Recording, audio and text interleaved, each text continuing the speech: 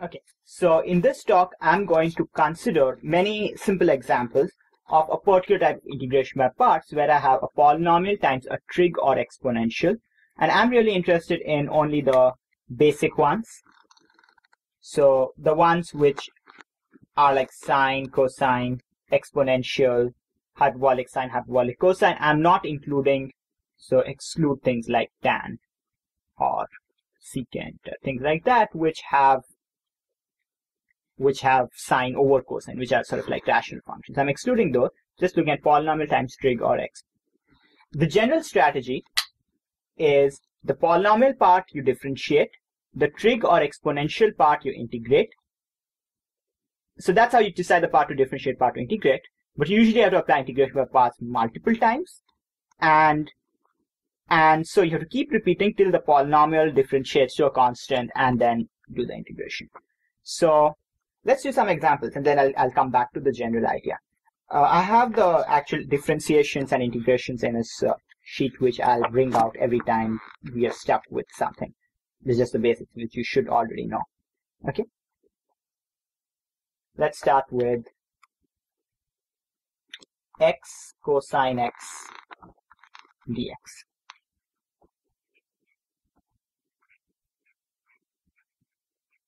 Okay. So what do you have? What should you pick as the part to differentiate, and what should you pick as the part to integrate? So what should you pick as the part to differentiate here? X. X. And what should you pick as the part to integrate? Cosine x. Okay. So what is the derivative of x? The derivative of x is 1. The antiderivative of cosine is sine. So remember that the general expression goes like x sine x. So it's the product of both the sort of function that it's this function times the antiderivative. So both of them are anti-differentiated minus the integral of this differentiated, this integrated. So it's 1 sine x dx. So what's that? That's your cosine. So it's x sine x minus the integral of sine is negative cosine. That's cosine. Yeah, I'll just write an extra step here. Plus c. So that's x sine x plus cosine x plus c.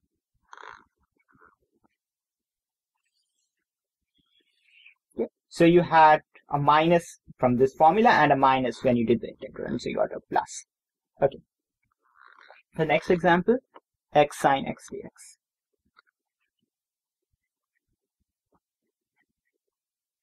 Okay. So what do you take as the part to differentiate? The polynomial. And the part to integrate is a trigonometric function. What's the integral of sine?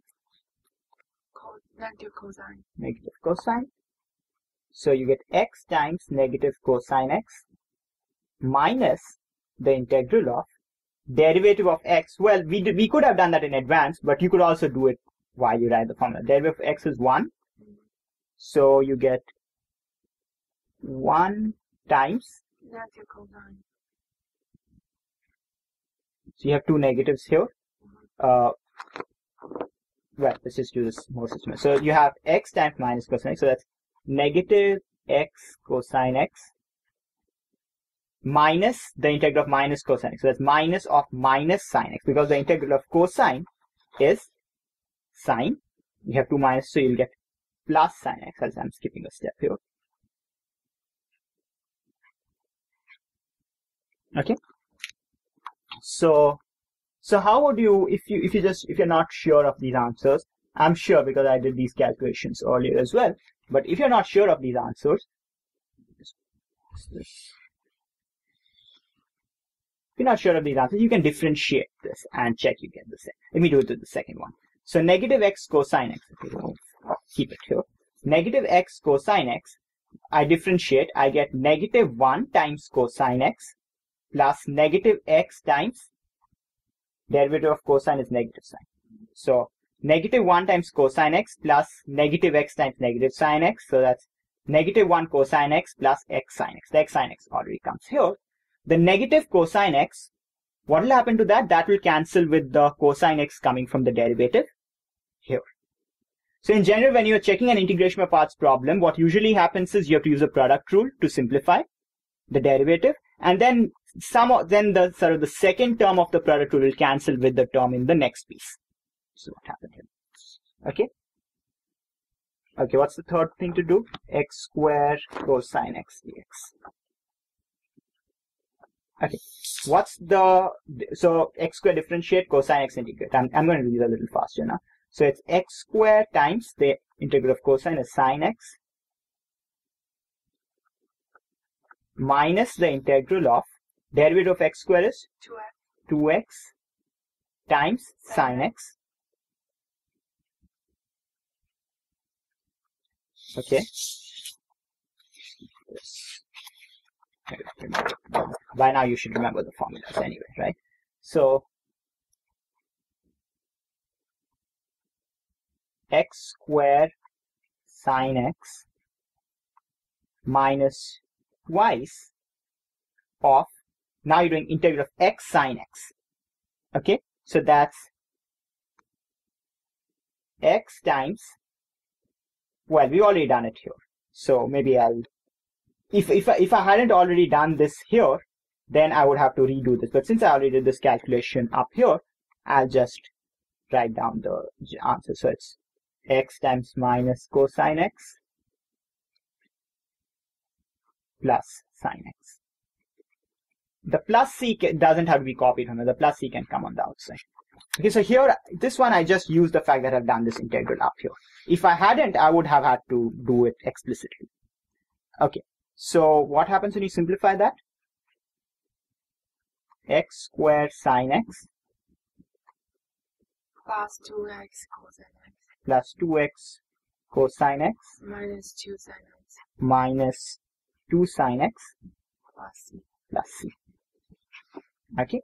How many times did we use integration by parts? Well, twice. I didn't do it explicitly here because I already did it here, but if I had to, I would have done one. So I used integration by parts twice because the degree of the polynomial is 2. Now, how many times did I actually integrate cosine? 3 times. Because 2 times to do the integration by parts and then 1 time at the end, right? So the first integration was finding sine as the antiderivative for cosine, and then there were 2 integrations that happened here. So while these 2 problems required 1 integration by parts and 2 integrations, this third problem requires 2 uses of integration by parts and effectively 3 integrations of the function. Okay, let's do another one. So let's do x e to the x dx. So derivative of exponential is exponential, integral of exponential is exponential. So it's x times the integral of e to the x minus the integral of 1 times e to the x dx. So this is just x e to the x minus e to the x plus c. Okay, great. So we have done 4 out of 5 examples. Let's do the last one. So integral x squared e to the x dx. So this is x squared times e to the x minus integral derivative of x squared is 2x e to the x dx. Okay, now if I wanted, I could just plug in the expression above here, but I'll just do it explicitly again. So it's x squared e to the x minus twice of integral of x e to the x dx. I could use the above, but I'll just redo it. So it's x e to the x minus integral derivative of x, which is 1, e to the x dx.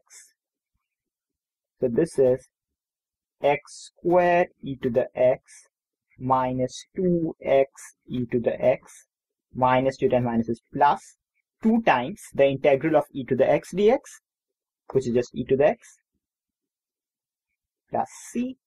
If you want the answer, if you want, you can also factor it and write it like this.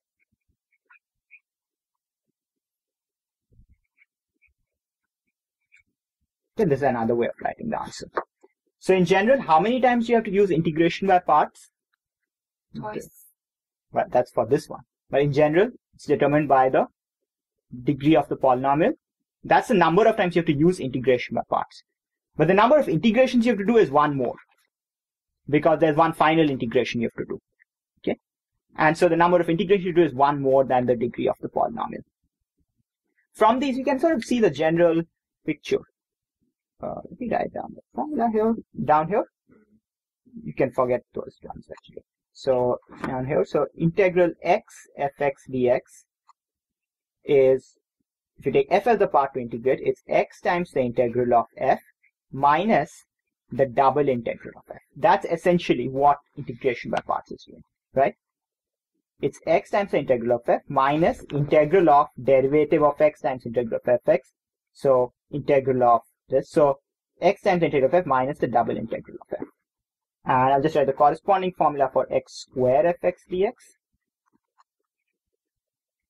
So it's x square times the integral of f minus 2x times the double integral of f plus 2 times the triple integral of f. I mean, that's it's very similar to this one. Okay, but these are the general formulas.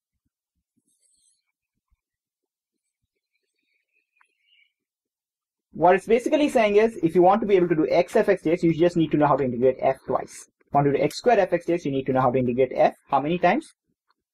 Thrice. Okay, and you can look at all these formulas and quickly see how you can quickly see them. So x cosine x, the integral of that is x times integral of cosine, which is sine, minus the double integral of cosine. So it's x sine x minus double integral of cosine is negative cosine. So it's a minus, so you get x sine x plus cosine x.